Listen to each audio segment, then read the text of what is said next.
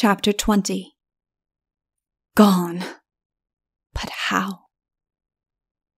I rose and looked around me, dazed at heart. For a moment I could not see her. She was gone, and loneliness had returned like the cloud after the rain. She whom I brought back from the brink of the grave had fled from me and left me with desolation. I dared not one moment remain thus hideously alone. Had I indeed done her a wrong? I must devote my life to sharing the burden I had compelled her to resume. I descried her walking swiftly over the grass, away from the river, took one plunge for a farewell restorative, and set out to follow her. The last visit of the white leech and the blow of the woman had enfeebled me, but already my strength was reviving, and I kept her in sight without difficulty. "Is this, then, the end?" I said as I went, and my heart brooded a sad song. Her angry, hating eyes haunted me. I could understand her resentment at my having forced life upon her, but how had I further injured her? Why should she loathe me? Could modesty itself be indignant with true service? How should the proudest woman, conscious of my every action, cherish against me the least sense of disgracing wrong? How reverently had I not touched her? As a father, his motherless child, I had borne and tended her. Had all my labor, all my despairing hope gone to redeem only ingratitude? No, I answered myself. Beauty must have a heart. However profoundly hidden, it must be there. The deeper buried, the stronger and truer will it wake at last in its beautiful grave. To rouse that heart were a better gift to her than the happiest life. It would be to give her a nobler, a higher life. She was ascending a gentle slope before me, walking straight and steady, as one that knew whither, when I became aware that she was increasing the distance between us. I summoned my strength, and it came in full tide. My veins filled with fresh life. My body seemed to become ethereal, and following like an easy wind, I rapidly overtook her. Not once had she looked behind. Swiftly she moved, like a Greek goddess to rescue, but without haste. I was within 3 yards of her when she turned sharply, yet with grace unbroken, and stood. Fatigue or heat she showed none. Her paleness was not a pallor, but a pure whiteness. Her breathing was slow and deep. Her eyes seemed to fill the heavens and to give light to the world. It was nearly noon, but the sense was upon me as of a great night in which an invisible dew makes the stars look large. "Why do you follow me?" she asked, quietly, but rather sternly, as if she had never before seen me. "I have lived so long," I answered, "on the mere hope of your eyes, that I must want to see them again." "You will not be spared," she said coldly. "I command you to stop where you stand. Not until I see you in a place of safety will I leave you," I replied. "Then take the consequences," she said, and resumed her swift gliding walk. But as she turned, she cast on me a glance, and I stood as if run through with a spear. Her scorn had failed. She would kill me with her beauty. Despair restored my volition. The spell broke. I ran and overtook her. "Have pity upon me!" I cried. She gave no heed. I followed her like a child whose mother pretends to abandon him. "I will be your slave," I said, and laid my hand on her arm. She turned as if a serpent had bit her.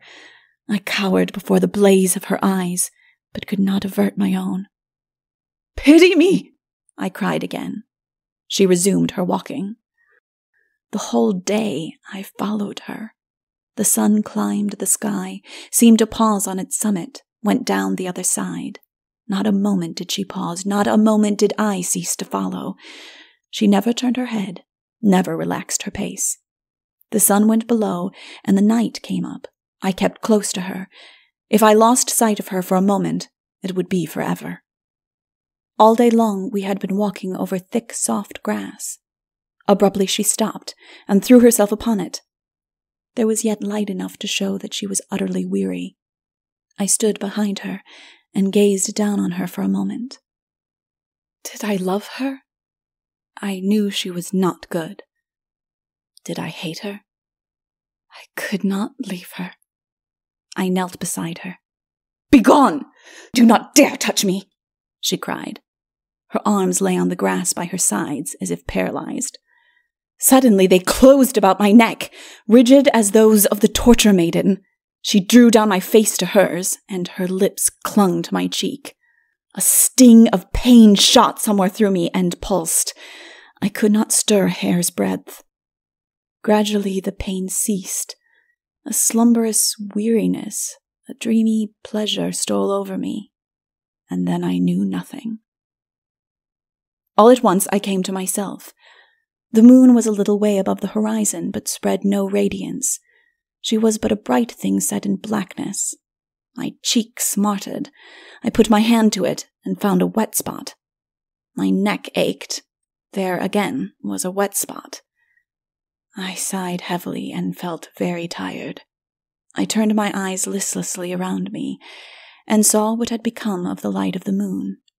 It was gathered about the lady. She stood in a shimmering nimbus. I rose and staggered toward her. "Down!" she cried imperiously, as to a rebellious dog. "Follow me a step if you dare."